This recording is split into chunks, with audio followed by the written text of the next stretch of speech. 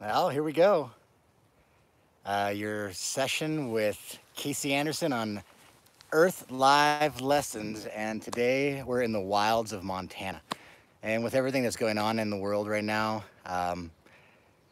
self isolation, not being able to get out, hoping that I can take you on a little ride through the nature of my backyard. And it's quite a wild place, actually. It's a lot going on. So I'm just going to give you a little bit of insight into Wildlife Tracking 101, what I do every single day when I go out, try to look for stories as a wildlife filmmaker.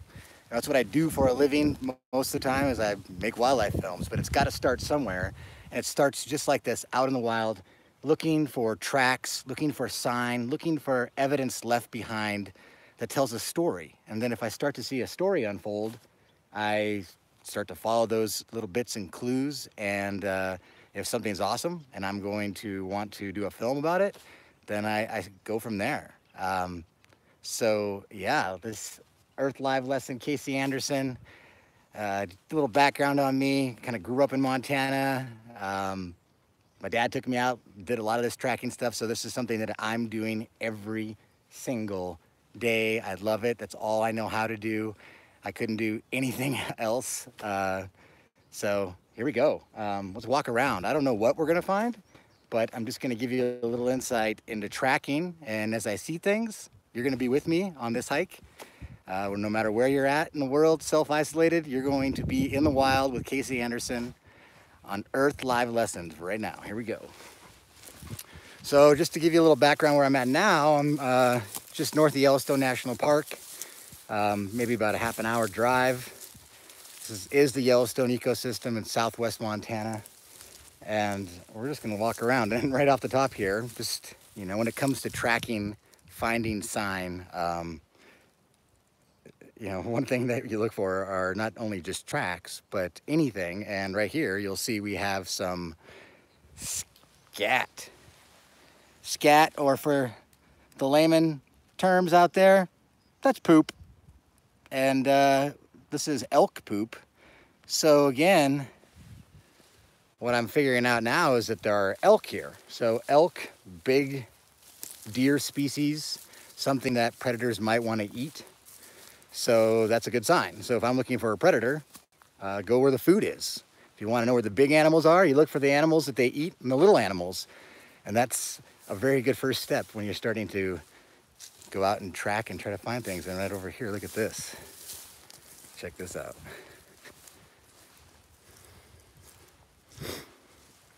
So this is remnants of a elk that had been killed. And if I look around here, I can tell that it's underneath this tree. It's obviously been drug over to this area. The fact that it's been cached underneath a tree gives me a good indication that this was killed by a mountain lion. When mountain lions make a kill, what they do is they look for the nearest tree that they can drag the carcass over to feed on. And if they can hide it under the tree, scavengers like eagles and ravens and magpies, they can't see it. Therefore, the cat doesn't have to share. And it looks like this cat probably spent a good portion of the time under this tree eating on this elk. Now, this is probably over a year old. You can tell it's pretty white. All the bones are pretty white, no meat left. So that means that this animal had been completely consumed. Probably some scavengers ate on it, but right off the top, this is a great sign that there's activity in this area. And I know this is a great spot, that's why we're out here. There's always predators out here, always different species, things like mountain lions, grizzly bears, wolves, coyotes, eagles, both bald and golden eagles, raccoons, skunks. I mean, everything lives out here. It is a very vibrant ecosystem. Let's take a little walk over here. I'm gonna put you in POV mode here so you can see where I'm going. I'm gonna hop this fence, not trespassing. Down by the creek. Going on to the creek's edge is a great spot to look for tracks in the mud and the snow.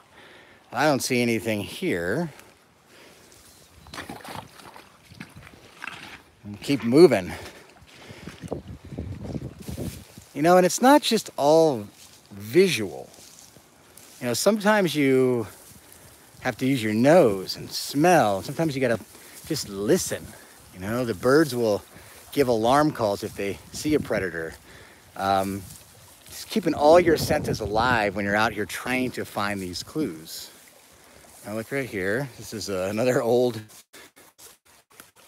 sign. See where the tree has been gnawed? Right here. So at some point, there was a beaver who came along to this cottonwood tree and chewed on it, but again, quite old. But now I know beavers live in this area, and if beavers live in this area, there's likely animals that eat beavers. And actually, it's one of the mountain lion's favorite foods is a beaver. Beavers can get to be 60 pounds. They're huge rodents, really awesome animals, really kind of keep this ecosystem alive by building their dams, flooding the areas, creating all kinds of habitat for waterfowl. Some tracks right here. Okay, we got something different here. So those are older tracks.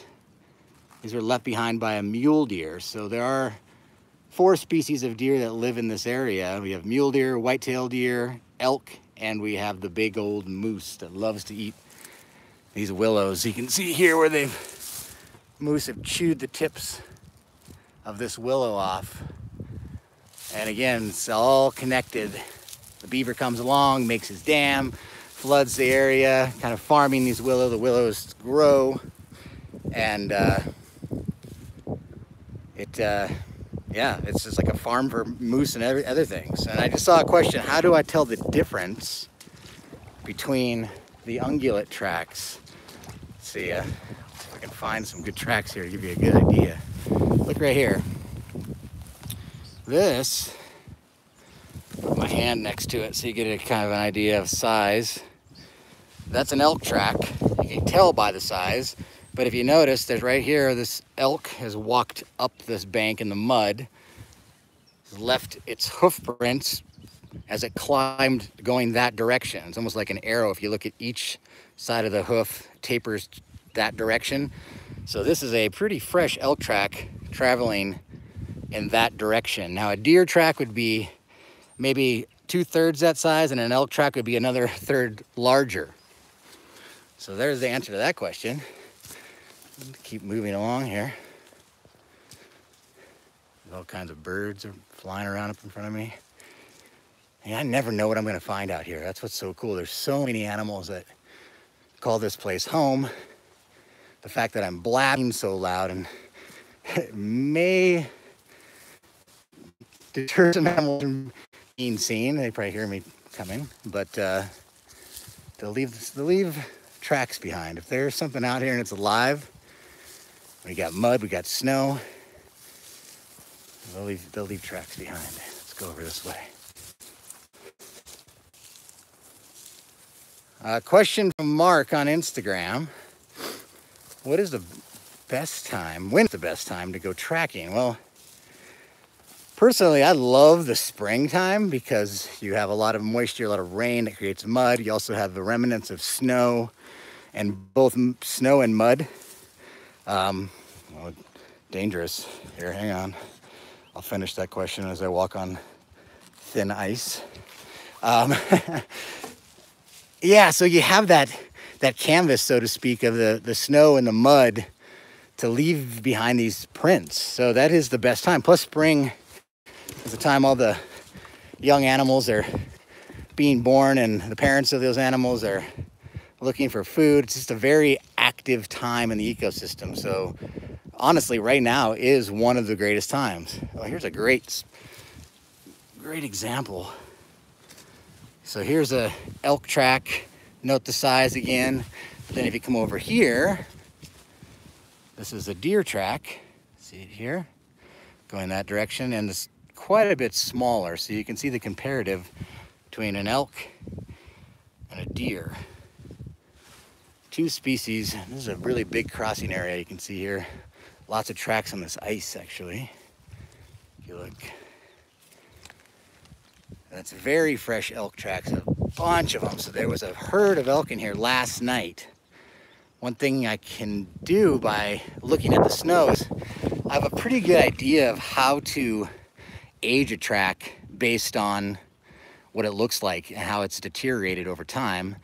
You know, one thing I like to do is, I've done all my life, is like I'll go over to some snow just outside of my house after a fresh snow, and I'll just literally go like this. Now I know that's what a very fresh track's gonna look like, right? I just made it. Now if I watch it over time, over days, I can see how that track falls apart. And you can learn a lot by just kind of making your own tracks in the mud and the snow and watching them deteriorate and age over time to apply that as you go out and track. So just the question popped up there, what is the best way to learn how to track? And I'll tell you what, it's all about experience. It's getting out here and just walking around looking. There's great books out there you can use for references, lots of great apps, and there's you know, groups on Facebook and Instagram all about tracking, where there's communities that share their knowledge.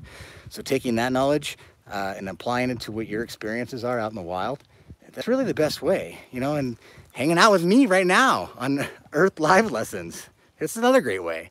Little bits and pieces here, and you just got to go out and you got to just have that experience and learn, connect the dots. One thing I like to tell everybody when I'm teaching them how to track is, you know, when you find, oh, look at this, when you find something like this, look at this. So you can see there's some old tracks, pretty fresh deer track right there. And right there, see 1, 2, 3, 4 toes and a pad. And right here, if you look at the front of the toes, there's no evidence. There's one right there too. No evidence of any toenails. Now, any canine that would live in this area, whether that's a domestic dog, a wolf, or a coyote, fox, when they walk, they leave little peck marks out from each toe where their nails are out constantly. Now, the animal that has 4 toes in a track in this shape that does not leave claw marks are your cat species. And so your wild cat species in this area are mountain lion, bobcat, and lynx. And there are domestic cats, but look at the size. Nearly the size of that elk track. So that's not that old. You can see it's kind of wore out there. It's hard to say. I would say this is 24 hours old, maybe a little older, but that is a mountain lion. Another way you can tell is if you look at the pad, the back pad here, there's 1, 2, 3 little kind of lobes on the back and 2 in the front.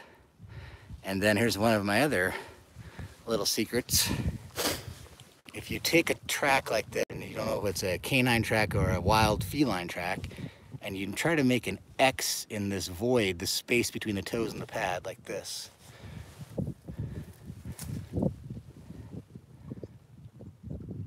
See how this one, they intersect the toes on the inside of the top 2 toes here? If they intersect the toes like this, it's a cat. Whereas a dog, the X will actually fit inside the toe void without touching anything. So this is definitely a mountain lion. So the question I just saw pop up is, can I track animals in the long grass? Well, it's a little more complicated as I walk here and see what this cat's doing. But yeah, definitely. It's, you know, you look at grass. Let's see if I can find a good example. Well, there's a kind of a great example off the top. Good question and some evidence right in front of me.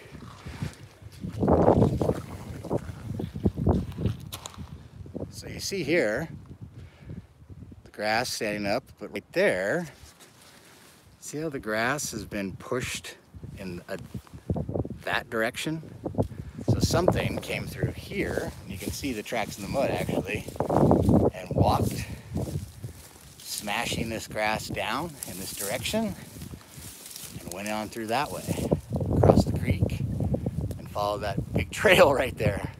Definitely an area where animals walk quite often across in that direction. That was pretty fortunate. Good question off the top, and some evidence right in front of us. Look around some more here, see if we have any more surprises, any other questions. This is our hike, you and me. Come on, you can ask some questions. They're quiet questions, which is the best kind when you're out tracking animals. A lot of elk in this area. So this time of year, it's interesting because all the elk start to gather in these big groups. The males and females kind of separate. All the girls go and hang out because they know they're gonna have calves here in about a month and a half. So they start coming down to these lower elevations and find spots where they're gonna raise their young. And the boys, they go up high, up in the high country, up on the top of those mountains there and hang out. Oh, that's a good question. Signs of eating vegetation. Look at this. Oh, gosh, sometimes I think I'm lucky and I get a question. So the question was, can you show us signs of eating vegetation? And then I just turned to look and bingo. Now this is actually a cool one. See how the bark is stripped here? A lot of times you'll look at this and this is where an elk or a deer would have rubbed their antlers. Now, this case, it looks like it is a rubbing of an antler because you see how it's like peeled up and shredded like that. So the boys, when they're preparing to fight to mate in the autumn, they'll come over here and they'll look at this tree and go, well, this looks like a good practice spot. I can go over here and spar with this tree. I ain't gonna fight back too much. I can sharpen my antlers. I can practice my skills. And that's what's happened here, is they've shredded this tree with their antlers. But if I look around a little bit more, I'll bet you they like to eat these willows just like this. Yeah, here's a perfect example. So this is similar, but you'll see here where they've come in with their lower incisors, and most deer species only have lower incisors, and they come and they strip the bark with their lower teeth and rip it and eat this bark off in the wintertime when the grass is dry. See some here too. And they don't have a whole lot to eat, so they take advantage of eating the bark because it's the only thing they've got when it's all snow covered here. And you can see they've really eaten this tree quite a bit. So there's your vegetation eating sign right there. Keep looking. Saw a few other questions pop up. Anybody got any more questions? We walk around out here in the wild, live Earth Lesson live session from the wilds of Montana. I'm gonna go over in the snow. Oh, look, there's another great thing here. Let's see. See that? This is some hair right here. This is white. Definitely, probably from the rear end of a mule deer. They have a white patch on their butt. This time of year, they are shedding their winter coat. But this also could be a piece of something that's been killed, like this. Look at this. Oh, I picked a good spot today. Yep. Carcass. That's the white hair piece of it we saw over there that blew over, or something grabbed it to make a nest or something over that direction. This is a dead mule deer. And I don't know why it's here. It's old also, but likely been killed by something. Let's see if we can find what would have done. There's tracks everywhere. Oh, look at this. Okay. This right here, this is a coyote. Now see the size difference compared to, put my handprint next to it here, compared to that mountain lion track. And then remember I told you about the X. You can almost visibly see the X within the track. Let's see if I can find a piece of, but yeah, if you just look here, you can see that straight line, and there's a straight line like this. It creates a perfect X. Let's see if I can find a better track. These are older, these are probably, yeah, there. See that perfect X in the middle with the toes and the pad? Canine. And based on the size, and probably was over here scavenging off that carcass we just looked at, that shows me that this is a coyote who's been scavenging on that deer carcass that we found by finding one little chunk of hair, and then I looked around a little bit more, and then it took me to the carcass, and now I found the coyote track. Now a story start to unfold. And this is what's amazing. It's like being able to find these stories out in the wild, to share them with everybody, including everybody here on Earth Live Lessons. It's how we fall in love with these animals. If you can't be out here walking around like me, you can still follow these stories, learn a lot, learn to fall in love with these animals, and in the end, hopefully protect them. That's what we need. So that's gonna wrap it up. I've got a lot of looking around to do. This has been a great Earth Live lesson. It's leading me to some more stories, and I'm gonna do some more tracking and see if I can find something, and I'll keep you posted. This has been awesome. Thanks everybody for hanging out with me out here. Earth Live lesson from the wilds of Montana with Casey Anderson.